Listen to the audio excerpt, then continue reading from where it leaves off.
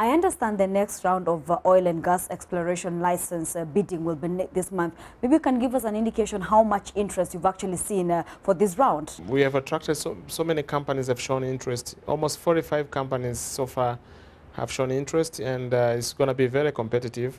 And we are looking for new players to come in to give probably different offers. You know, we have all the big players in our country, so we are looking also to see if we can have different offer from different players. You know, so it's going to be on 25th of October. It's just next week, and all the preparations are underway, and everything is in a good shape.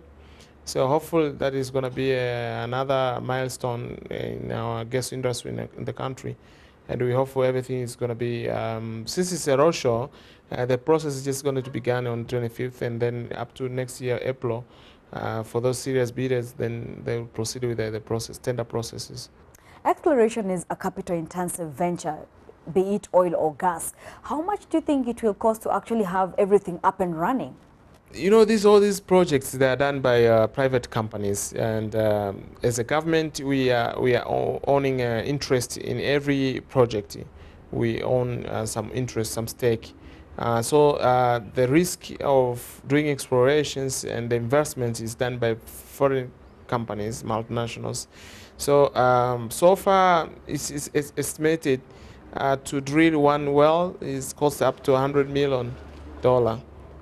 So you can imagine how many wells has to be drilled. You know, exploration of gas is different from other like minerals, because especially the deep sea exploration is very expensive, because the science, the technology behind it is also it's very expensive technology and high tech.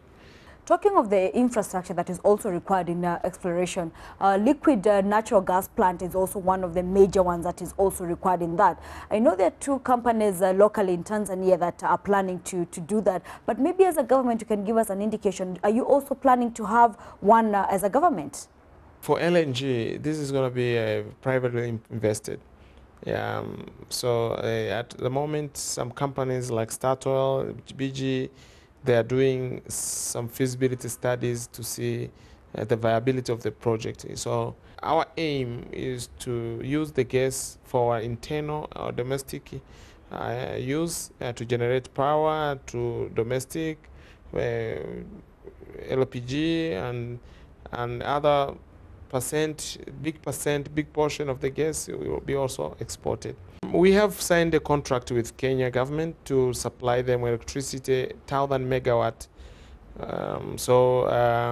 The pipeline is under construction, and we hope the construction will be finished as scheduled, and that will provide a huge support in our plans for power generations, and probably it will also help the region with power. From the oil and gas discoveries that we've had in Tanzania, we also have discoveries in Kenya of oil and also other minerals. And also in Uganda, we have oil discoveries. Now, looking at the East African bloc, what kind of synergies can we expect going forward? What will it mean for the trading bloc? Trust me, East Africa is flying now. This is the right time for East Africa to see the massive changes. I look forward the next decade to be really transformational in terms of economy and resources. East Africa is going to be the new powerhouse in the region. I don't know if Dar es Salaam is going to be the new hub, powerhouse, I don't know. But that's what I see from the potential discoveries of natural resources. And the most important thing for us is how we manage these resources from the policy and legal framework and from the political perspective. Because if we don't have stable and political stability, it will be a total mess. And finally, taking it back to Tanzania, what kind of economic growth projections would you have with the discovery and also the trickle-down effect to the economy? With these discoveries of natural gas, I'm sure it's a game changer. It's a game changer, and it's going to change everything. I see Tanzania growing strong in the region. I see Tanzania transform from a low income to middle income country by 2025.